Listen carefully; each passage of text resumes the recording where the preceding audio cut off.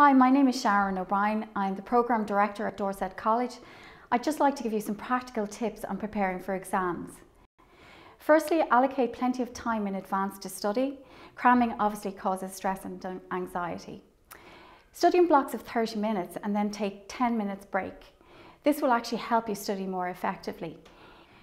You have to adopt a healthy lifestyle prior to exams. Get plenty of rest and look after yourself. Eat well. Eat fruit and vegetables. You must avoid sugary drinks and caffeine containing drinks, as these will give you a temporary energy boost, but you will actually dip afterwards. Get regular exercise and look after yourself.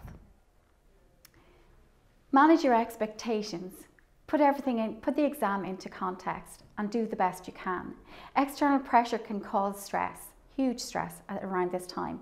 Ask for and accept help from your friends, from your teachers. The exams will have a beginning and have an end, and they will be over very soon.